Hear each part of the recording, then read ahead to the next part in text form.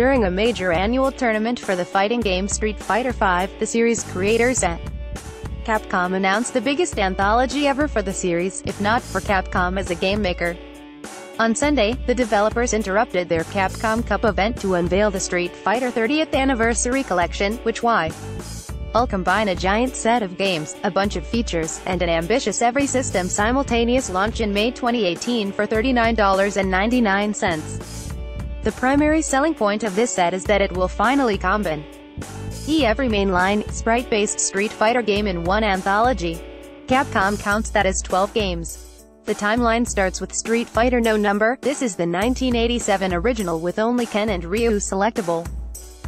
And it continues with every version of Street Fighter 2, Street Fighter Alpha, and Street Fighter 3. Sorry, Pocket Fighter and Street Fighter the movie game fans. Pick through everything related to the Street Fighter universe, yes, as ultimately the film, as well via the anthology's comprehensive timeline. What's a good anthology without a detailed concept art gallery? Add commentary about realistic five sizes here, during the apparent Chun-Li concept stages. If his handsome hand-drawn art is any indication, his anthology will include some cool concept art. The very first game appears in a very rare console appearance. Screens of gameplay from the series' various games, including a variety of borders and screen sizes. What's more, Capcom will deliver full online support for 4 entries in the anthology: Street Fighter 2 Turbo, Hyper Fighting, Super Street Fighter 2 Turbo, Street Fighter Alpha 3, and Street Fighter 3 Third Strike. All 4 of those titles will support casual and ranked matches, along with 4-person lobbies. They will also support a vaguely described rewind feature to let players fine-tune input timing to contend with any latency issues. We'll have to see whether this actually lets players rewind matches to Street, or if it's just like other fighting games latency adjustment meters.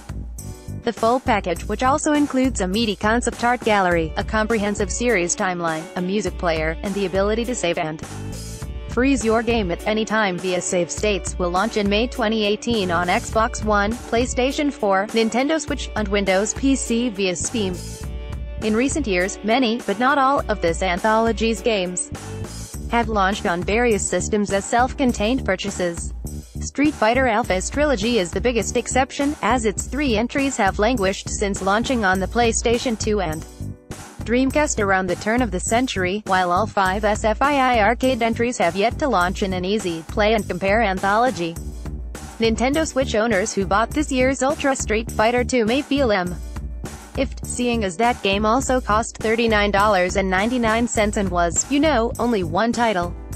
But its remastered elements are not coming to this 2018 anthology, and it will continue to exclusively host Evil Ken as a playable SFII character.